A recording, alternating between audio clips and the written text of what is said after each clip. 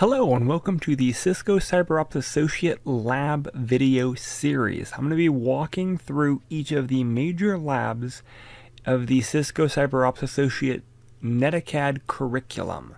So let's go and let's jump on in. In this lab, we're looking at lab 3.3.10.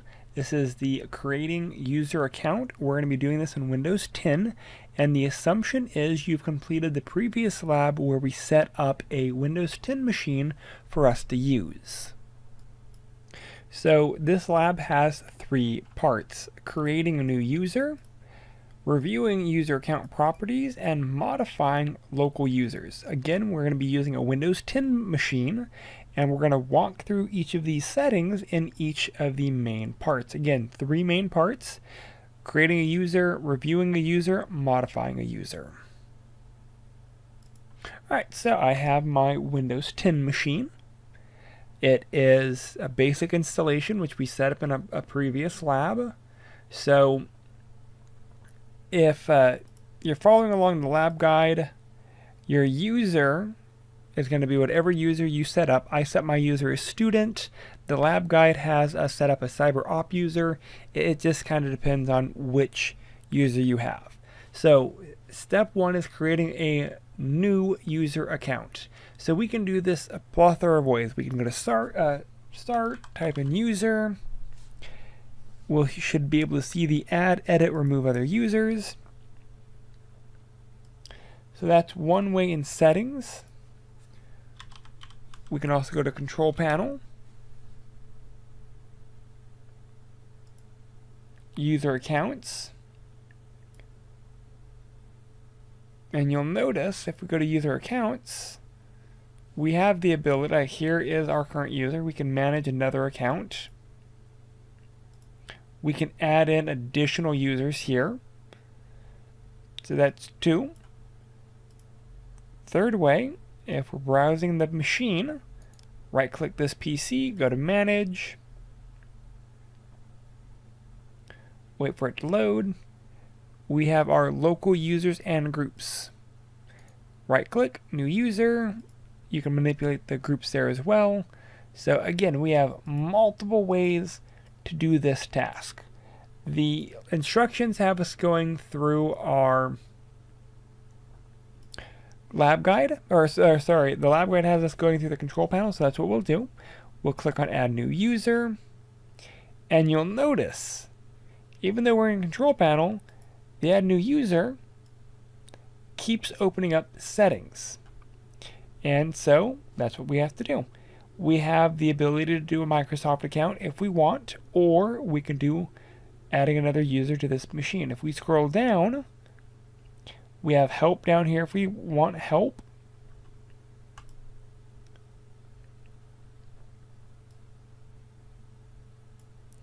Adding someone else to this PC, you'll notice it instantly tries to connect to Microsoft. It's wanting a Microsoft Live account.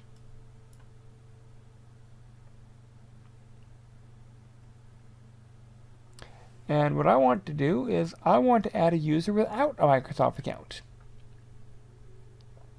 It wants us to name our user CyberOps user. So CyberOps user.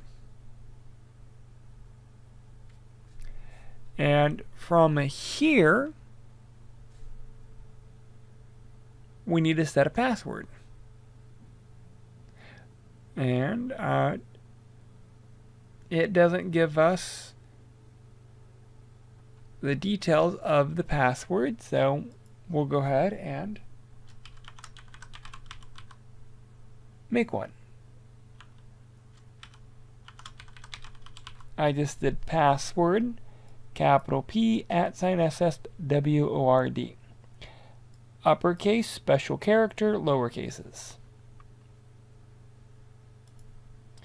Because it is Windows, it wants us to go through this entire process.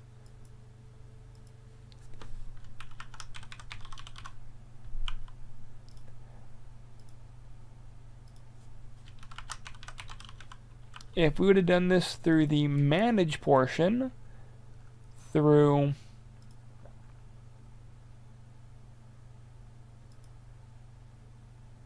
this PC and clicking manage, it would not have made us do security questions.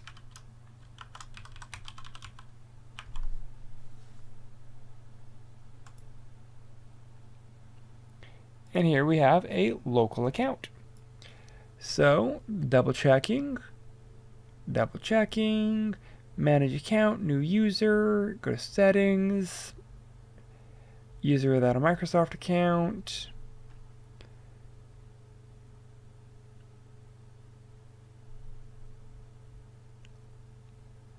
All right, so it does not say anything about this user being an administrator or not, so I'm going to keep it a regular user. If you do want to modify the account type, click on modify account type, and you can select either standard or admin.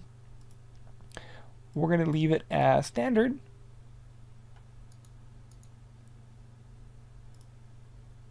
And I'm going to go back, manage the account, and here we now see our new user. Let's sign in as that user.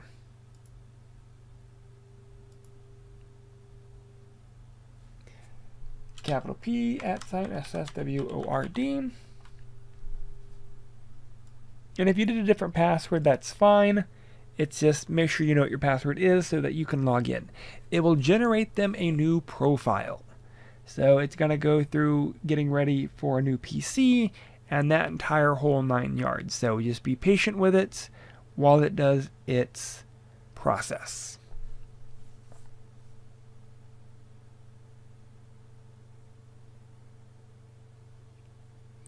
And sadly, this does take a minute or two, so again, be patient.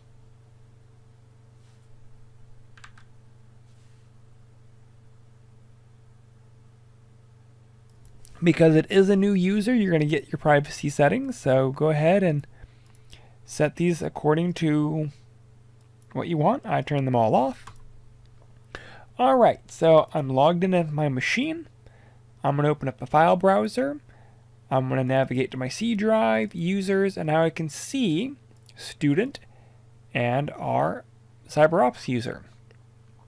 That way we can determine, well, first of all, what's what. Our CyberOps user, our profile was recently set up, and so the date modified will all be today because that's when the user was created. So it wants us to right-click on our user that we created, go to Properties, and look at security. So the system has full control. The CyberOps user has full control. The administrator has full control. If we look at our original user, you'll notice we don't get to see the security permissions because we don't even have read permissions. We're also not an administrator, so we can't do it. We can have the UAC prompt us, but we don't have a user. So let's go ahead and log off and log back in as our original user.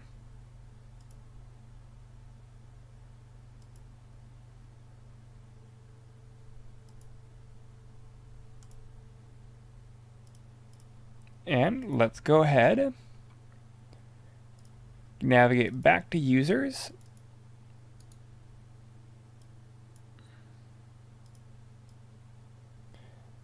And I'm also going to go ahead and open up my CyberOps user, my new one. And you'll notice I don't have permission to access the security of CyberOps user. I do have access to my profile as well as the administrators. Administrators is the group that has access to everyone.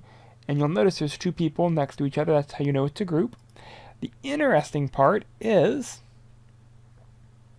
I'm going to click on Advanced. Again, I don't have the ability to read any of the details until I continue. Because my original user is an administrator, I can actually view the properties. Because administrators are allowed to view them. My user, student, is an administrator. It belongs to the administrator group. So I can actually access it. I don't have permissions because I technically don't have any permissions, but I'm in a group that does. So if I click continue, it will double check the groups that I belong to and then grant me access, because I do belong to the administrator's group. And once I accessed it and it realized I was an administrator, it gave me my individual user account full access. Alright, so we've taken care of part 1, creating a new local user. So in the next step, it wants us to go ahead and go to our manage.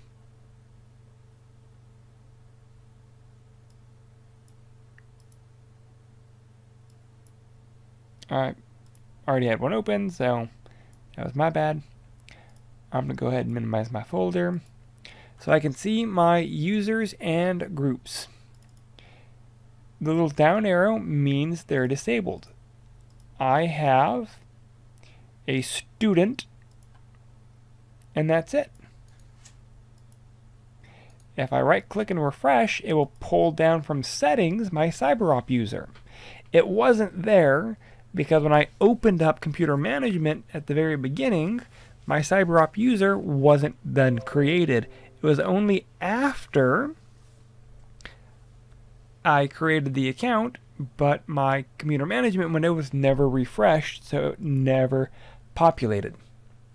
Alright, so we're already looking at our users. We already see it. If we look at our properties, we can see what properties. Changing logon at the next, or changing password at the next logon. User can't change their password. The password never expires. Account disabled. Account is locked out. We also have members of. We're only a member of the user.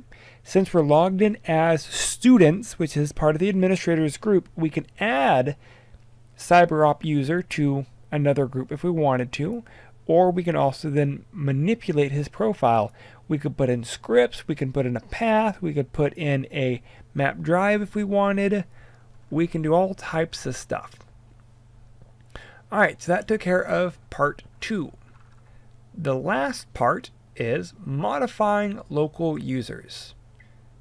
So it wants us to go ahead and delete the user. So navigate to control panel, manage another user. In the active window, change the type to administrator. Alright.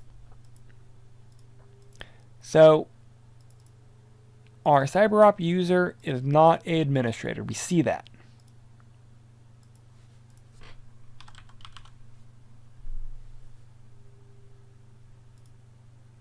Using our settings, change account type to administrator.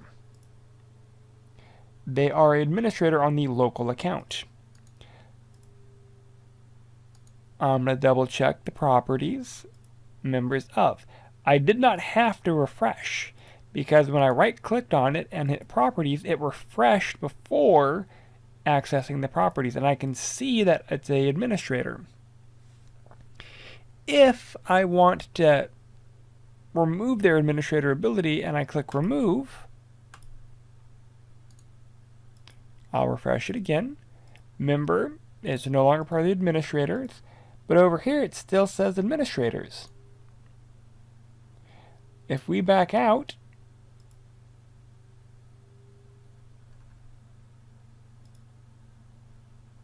you'll notice it's no longer administrator, it's back to a standard user.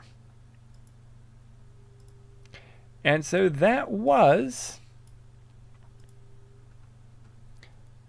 part 3, step 1, changing the user. We're going to go ahead and delete the user, and then we have 2 reflection questions. importing to protect the accounts with strong passwords, and why would you create a user with standard privileges? So I'm going to delete the user, then we'll do the reflection, and then our lab will be complete. So CyberOps user, right click, delete. It does have a unique identifier, a SID, so deleting the user account will delete the identifier and cannot be restored. That is okay. I'm currently logged in. If I log in, if I delete it, the logged in user won't be able to log in again. Alright, users deleted. Their profile, however, is not. Their data is still present. The user isn't. It's just a single user now, but the profile for that user still exists. Alright, so why is it important to protect all accounts with strong passwords? Because any account that has access to the system can access the system. You can do a lot with just local access. Not administrator access, not affecting the entire machine, just affecting your own account. So protecting all accounts with strong passwords protects the entire system as a whole and the individual account. That one. Question number 2, why would you create a user with standard privileges? Because you don't want to have everyone have the ability with administrator access. When I give a computer to an office worker, I don't want them the ability to make modifications to the entire system. They can make changes to their accounts, but I don't want them making changes to other people's accounts. Thus, I make them a standard user. That way, it makes things just a little bit better. So this was Lab 3310, creating a user account. So that was all we had for this lab. Again, questions, concerns, definitely feel free to reach out. Thank you. Alright, so that does it for this lab video. A few suggestions would be, 1, run through the lab a second time, trying to do it by yourself. 2, I would do a summary of kind of what you learned, where you struggled, and keep that type of journal going so that you can build off of it. 3rd, and finally, take time to reflect. These labs start off fairly easy and then they grow in complexity, so some of the labs you may have to redo a few times to fully grasp what's going on. If you have any questions or any concerns, please feel free to reach out. Thank you.